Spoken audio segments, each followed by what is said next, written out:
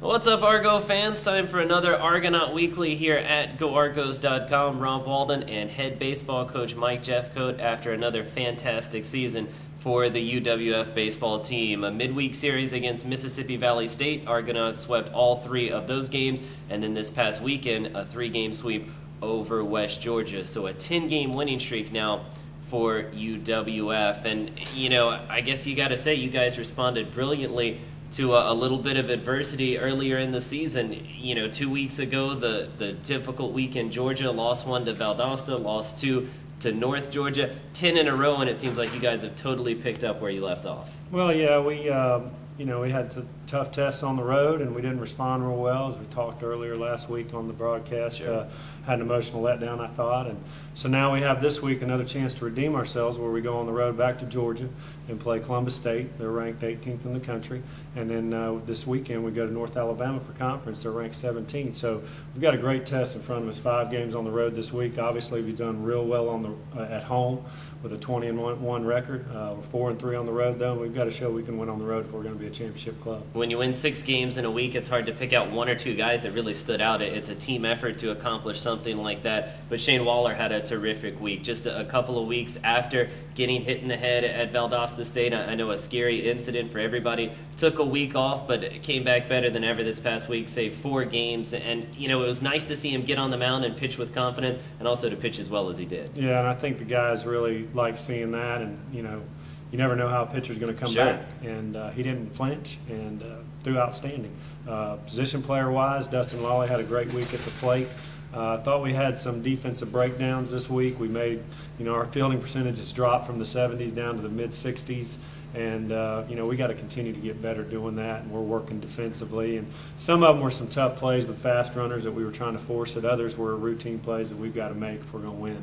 Lawley, you mentioned it, had a terrific week at the plate. Really caught fire, 3 mammoth home runs. Is it a swing adjustment, or is it just a case of a guy really settling into a groove and seeing everything that's being pitched to him? I think he's finally settled in and starting to understand how teams are going to pitch him in the 3-hole. And, you know, that's one of the things we talked about early with the depth of our lineup. It's near impossible for all those guys to hit all the time. And when Prawn and Huggins and all those guys were hitting real well, you know, Lawley was, you know, at 300 or whatever, struggling a little bit. But now Prawn and them, they're still hitting balls hard, but they've struggled a little bit this week, and Lawley's really picked it up.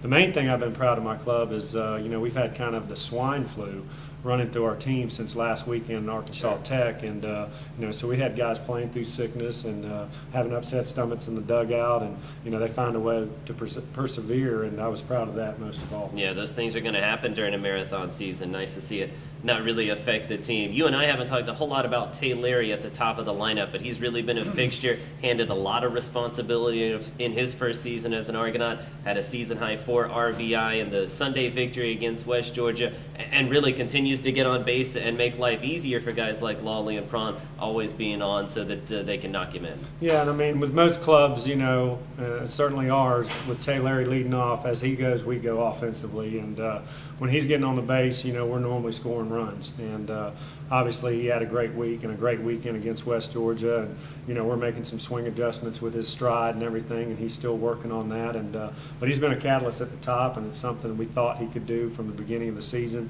and I can't be more happy with him there. Schedule just doesn't let up for you guys. Seems like you've got a quality opponent coming in every single week. This week you guys go to the road. You've already talked about it. Columbus State Tuesday and Wednesday. North Alabama over the weekend in conference play. Last time you guys were on the road for an entire week, you know, 3 losses, not exactly the way that you guys would want to handle a week-long road trip. As you head into this one, are there any fundamental changes, or do you just, you know, go through the same routine, do the same thing with the guys, and hope that they play a little better? I think it's the same routine. Obviously, I think hopefully our maturity and our upperclassmen now can make adjustments on mental preparation. I think that was the big thing on the road the first time through, and hopefully we'll see better results. 10 in a row. Hopefully next time we talk it'll be 15 in a row after a nice sweep up at Columbus State and North Alabama. Baseball team continues to play fantastic ball. 10 victories in a row, 6-0 this past week, sweeps over Mississippi Valley and West Georgia. Now, you can listen to all 5 of their games live this week